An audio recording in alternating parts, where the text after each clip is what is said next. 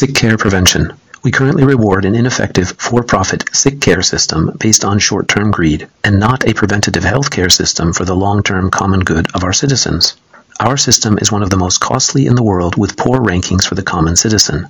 We will reduce greed and profiteering connected with sickness by allowing patients to obtain drugs and medical procedures from any desired choice or country. Direct drug advertising to the public will be banned or taxed to death, like every other country in the entire world. We will offer a tax rebate for being healthy to encourage and reward healthy choices. Citizens will be allowed to make informed choices by implementing a transparent online system showing measures and costs for all procedures, doctors, hospitals, and customer satisfaction.